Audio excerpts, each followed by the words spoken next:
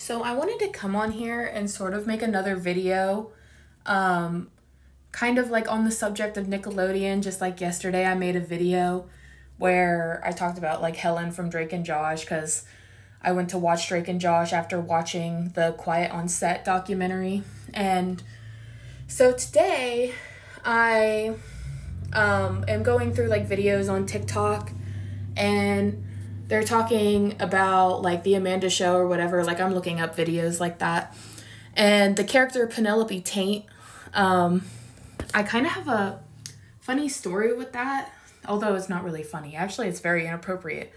But it's been several years since I've really watched the Amanda show. Like it's not, like it's something I remember watching as a kid, but just never really continued to watch it as I got older.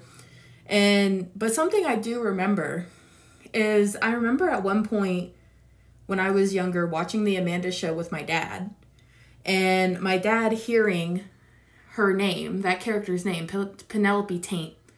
And I was just a kid. So like my dad like questioned it. He was like, "Is that girl's last name Taint? Did she really say her last name was Taint?"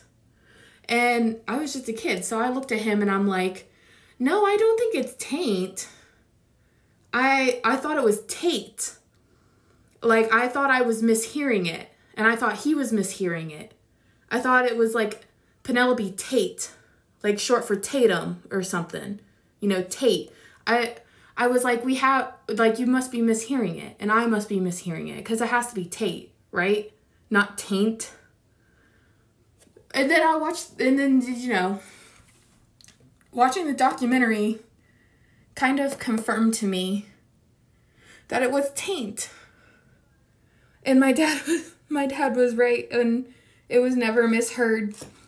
And that's just like, it's kind of a crazy realization for me, because it's like I wanted to believe it was something innocent, but it wasn't innocent at all. And my heart goes out to Amanda Bynes. I feel so awful about the things she had to go through.